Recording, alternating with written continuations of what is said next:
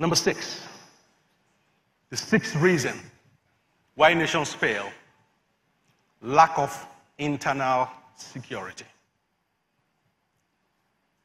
Lack of internal security. You see, the security situation in Nigeria is not complex. It's not complex at all. There's a research I did a few years ago, and there's a pattern globally. The Americans were training and funding the Taliban when they were fighting against the Russians in Afghanistan. They got to a point where the Americans lost control of the Taliban and they became monsters.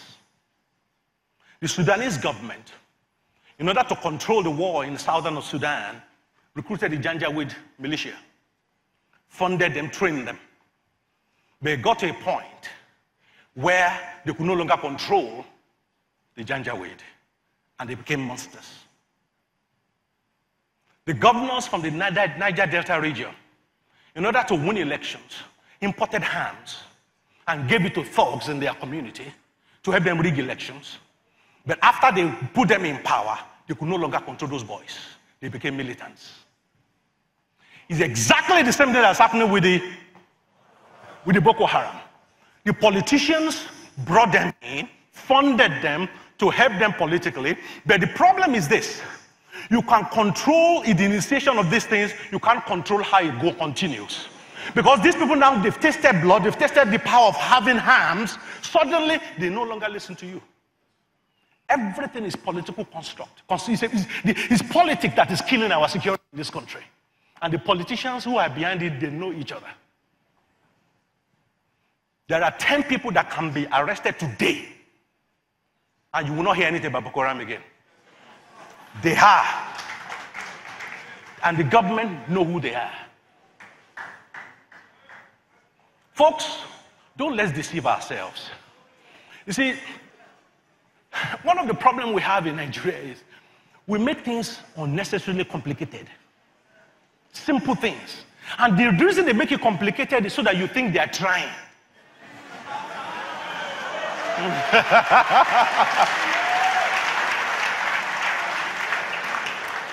But you know we are trying.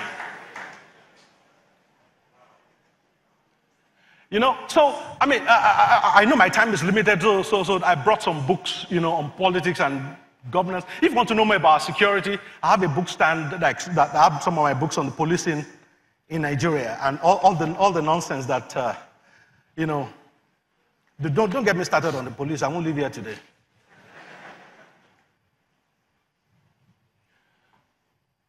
One of the benefits of or the consequence of the 9/11 Commission in the United States is when they found out that all the terrorists that attacked the Twin Towers, they all existed in one database of one security apparatus or the other.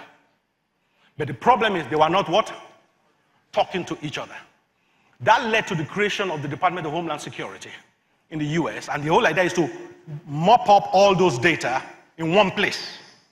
So the way we go all over the world to secure your nation is to what? Join up your security infrastructure. In Nigeria, we are doing the opposite. The Constitution said there can only be one police in Nigeria. That's what the Constitution says. And then, what happened? In the first coup that happened in the early 60s in Nigeria, the military was very small.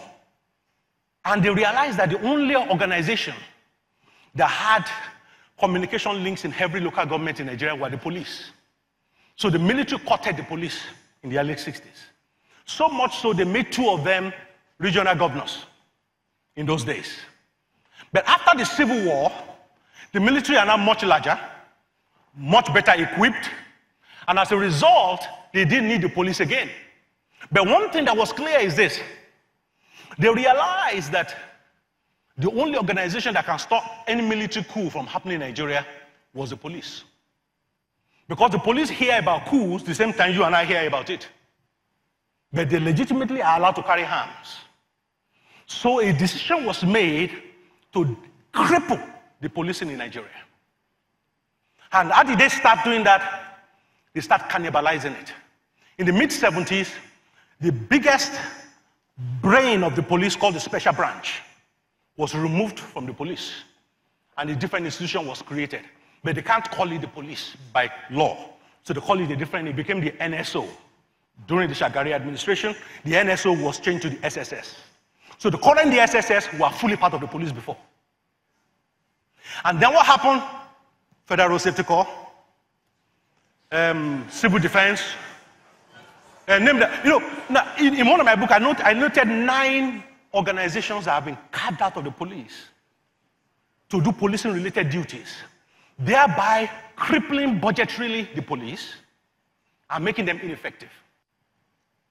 So we have 9 cost centers, 9 different departments, 9 uniforms.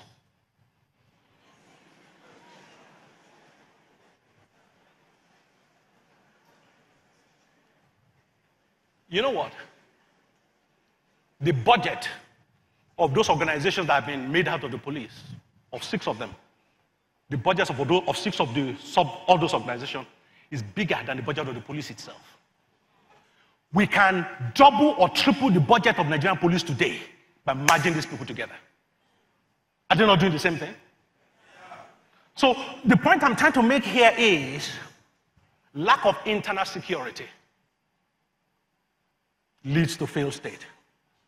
Now, the 7th one is very instructive. Nations that fail tend to have oppressed, repressed, depressed, and inactive citizens. There's no nation on earth that has ever been recorded to fail with an active and engaged citizenry. So the 7th reason why nations fail is lack of engaged citizens. And that's what I want to now zoom in on for the rest of my time. Lack of engaged citizens. Active and involved citizenry is the only rescue plan for this nation. And you need to understand how politics are played. That's why the previous speakers laid a very good foundation. Politics, yes, it's a game of numbers. You know, I've been in the background of several political campaigns in this country and several African countries. And what I've learned is that for a country like Nigeria, the way politics is played in the north is not the same as played in the south. And many Nigerians don't understand that. In the north, there are certain people called the gatekeepers. If you engage them, forget the masses. The masses will do what they are told by those people. So the politicians focus on those gatekeepers, keep them sweet. In the south, it's a different ballgame. Husband and wife can belong to separate parties. We are that engaged in the south. And therefore, we have more power because we are more difficult to bamboozle. So how do we get engaged? Because of time, I'm going to list, so get your pen and paper ready. I'm going to list a few ways you can be engaged. I think at the democracy event, I mentioned about 12 of them. But now I have 21 of them. So let's start. Number 1, how can you be engaged? Be an informed citizen. Look for information, be informed. I like what my sister said about the media in Nigeria. You see, what many people don't know in Nigeria is 90%, and I'm being generous, of our media in Nigeria are owned directly or indirectly by politicians. So when you see an headline in a particular newspaper, you should put your political sense on. Because you immediately know that is where that headline is coming from. But Nigerians assume because it's there, it's correct. Especially in this day of fake news. Nigerians are very good at fake news.